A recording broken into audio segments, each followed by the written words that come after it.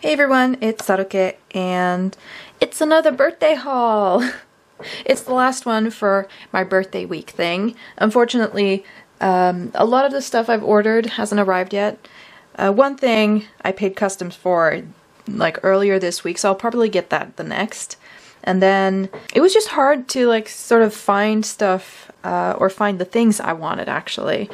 So I've ordered a couple of more things that are on their way. So throughout June, you'll probably see a lot more hauls than usual, and that's because it's my birthday. It's my birthday gifts for myself.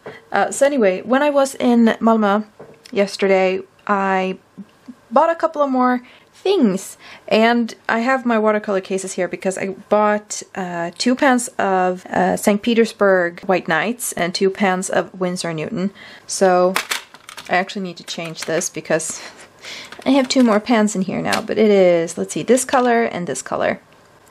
And they are there they are. Let's see. It's the Quinacridone Rose, which is this one here. And I also got the, let's see,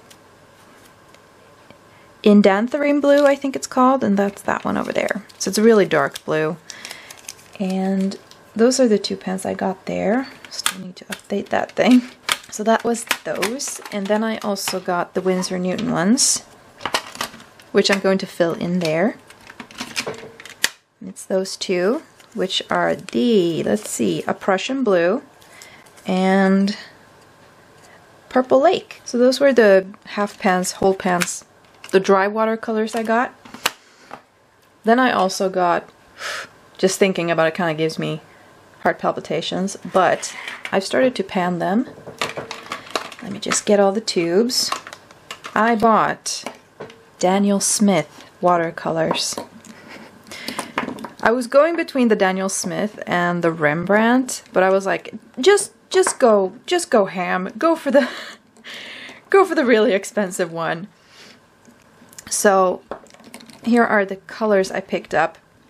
I did look up a set on, because they had no finished set in the boutique where I went, so I looked up like starter kits for Daniel Smith online, and I found one with 6 tubes. So I got the Phthalo Blue Green shade, the French Ultramarine, the Quinacridone Rose, Pyrrole Scarlet, the Hansa Yellow Light, and then the new Gamboge. So that was the starter kit I based that off of.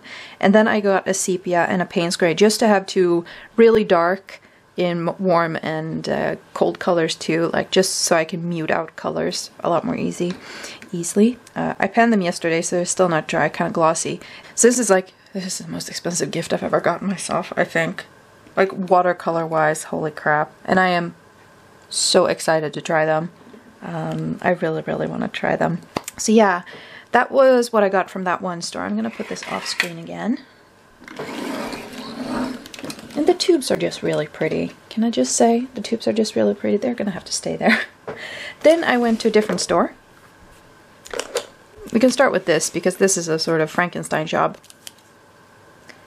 So you all know I had this pen, or this mechanical pencil, which was the Penac Chubby 10, and they don't make those anymore. But I found this, which is the Penol Jumbo 1.3.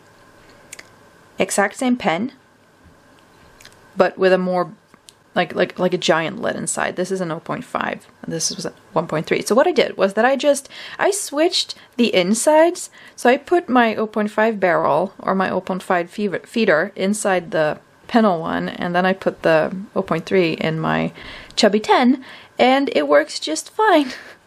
So I've sort of just Frankensteined my pen. I'm really happy that worked. And then I also got Artline, the 210 medium and the 220 superfine. They look like this. I've had an Artline fine liner before, and I really like that one, so I want to try these. And then I got this, which is a Faber-Castell Pitt pen with Indian ink, and it's white. So I'm really excited. Actually, I don't know if it shows up on camera, but I have like an X there. That is that ink. I have since washed my hands. I did this yesterday and it's still on there, so I'm thinking a new highlighter. Then I also got this. which is, where did I put the paper thing though? So it had this ribbon on it.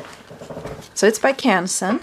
It's the Artbook 180 sketch. It's 96 gram paper in 14 by 21 centimeters, or 5.5 by 8.5 inches, 80 pages. The thing about it is that it doesn't really have a spine. It's like fabric tape. So when you open it, it lays flat, and you can actually, you can do this. So I'm just really excited about that. To have a sketchbook that, like, willingly, one that is this thick, that lays flat willingly. So I'm really excited to get to use this. And that was the last of the art related things I bought for myself. And as I said, I still have more things rolling in. Thank you for watching, and I hope you enjoyed this week of extra videos. Until next time, keep on scribbling, friends. Bye!